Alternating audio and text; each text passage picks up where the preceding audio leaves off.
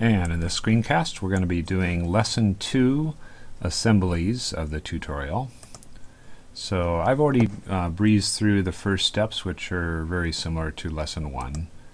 So I'm assuming you can do these. I'm going to stop when we get to this one, creating the lip on the part. This has a few new commands. So this uses, well, it starts out with the extruded cut. And let's see, they ask us to select the front face. And then we're going to do an extruded cut on that face. Okay.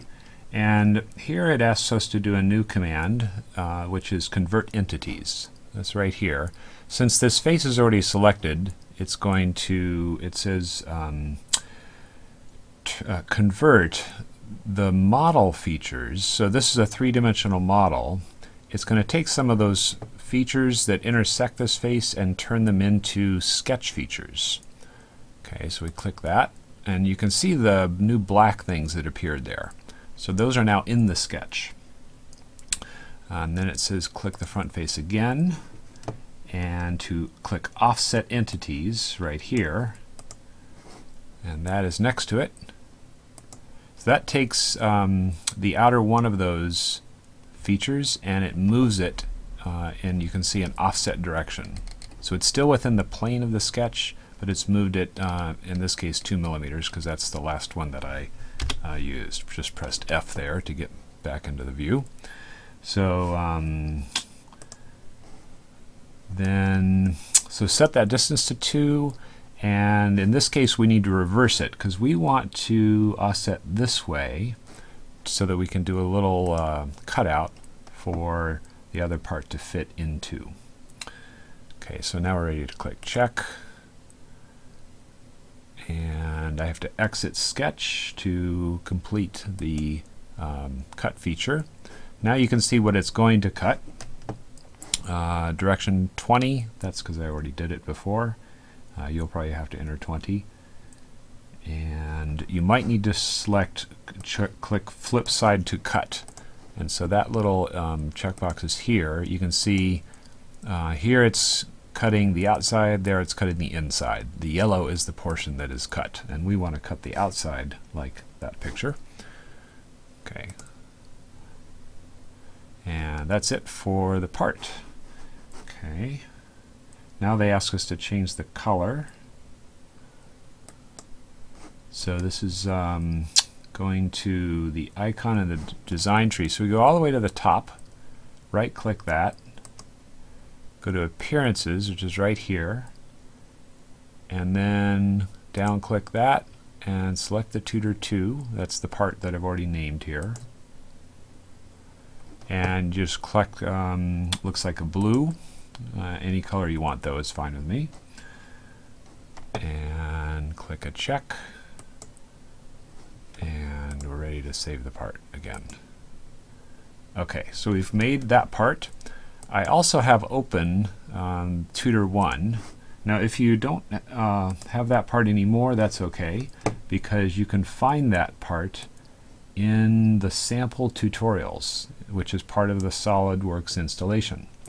So I have it from before, and it's open. If you can't find yours, then go there and open one so you have both of the parts.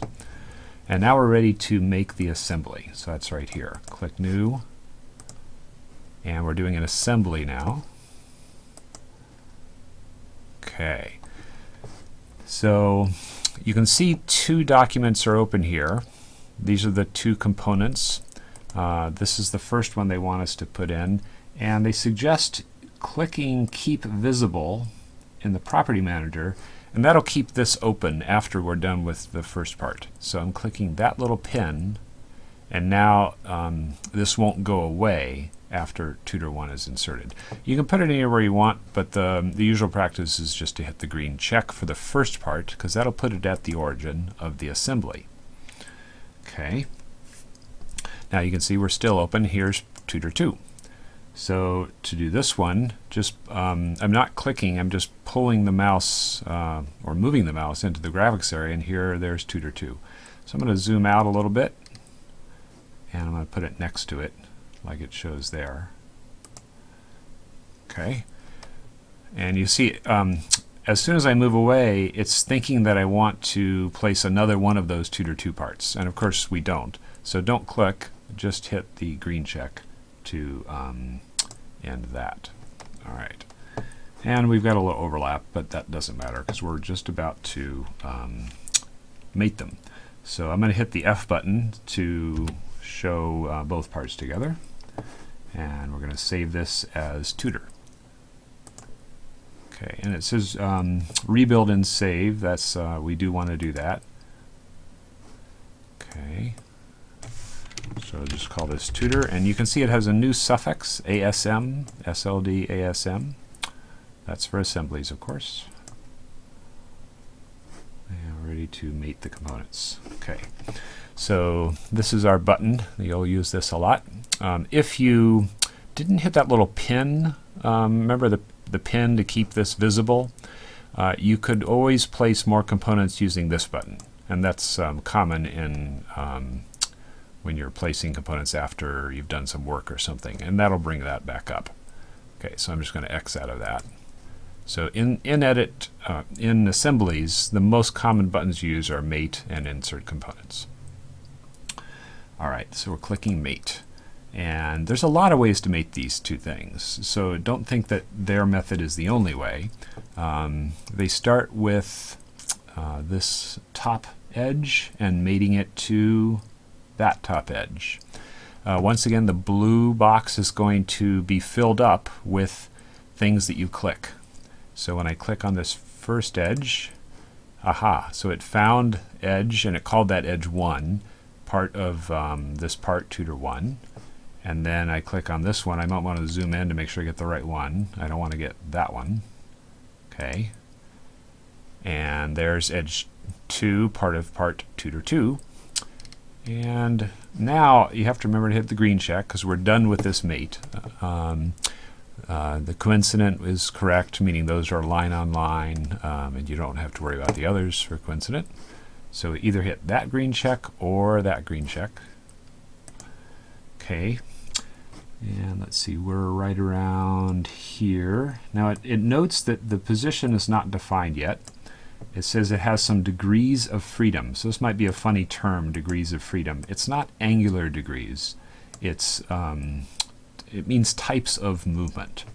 So it says that if we click on part tutor 2, I can now see those degrees of freedom by the way in which tutor 2 is able to move. So you can see that line is always fixed, but that's not enough to define its position. It can rotate about the line and it can translate along the line. So we need to be able to fix those degrees of freedom next, and that's what we're going to do with more mates. Okay. So it suggests clicking that face and that face, and the default is always coincident right here. So it's making those coplanar, and the only way those can be coplanar, coincident, is to line up like you see. But we're not quite done yet. There's still one more degree of freedom, the rotational one, meaning this part can still rotate like that. Okay, and let's see, repeat steps 1 and 2, but select the top faces of both components. Okay, so if I click that one and that one, now we've fixed it, and this one has to be in the position it is relative to that one. And then we're going to green the green check. This green check, let's see, there's more than one here. That one completed the last mate, and now you see there's one more. This is to get out of the mate process, and that's what this one is referring to here. So once we're fully mated, then we can click that one, and we have our assembly. Okay, so let's save that. And now it has a suggestion for how to learn to use some display controls. So this is in the feature manager. So we're up here. So this is the design tree. This is the assembly. You notice that the parts that we mated and inserted, there's the two parts, that one and that one. You see the little F. That does have a meaning. I believe that means that it's a, I forgot if that's fixed or free. I'm going to have to look that up. I think it means it's the first part that's fixed. If you see a dash before the name of the part, that means that there's still a degree of freedom left in it. Okay, so back to display. Show display pane. Okay, that's this little guy. So I click that, and now you see new controls pop up here. And right-click anywhere in the display pane and say Add Display State. Okay, so right-click anywhere in there, Add Display State, and type a name. Okay, I'll just say Sample State. And press Enter. Okay. Move the pointer over tutor 2, then in the design tree, and then go to the column there. So there's tutor 2, and now we want to go to this second column. And when the pointer changes to a finger, like you see, click on that and select Hidden Lines Visible. Okay. And now we're going to hide that. And we're going to right-click on this, and we can click there to go back to our normal state. So it's just a way of showing another way to set up displays that you can access easily. Okay, and that completes this tutorial.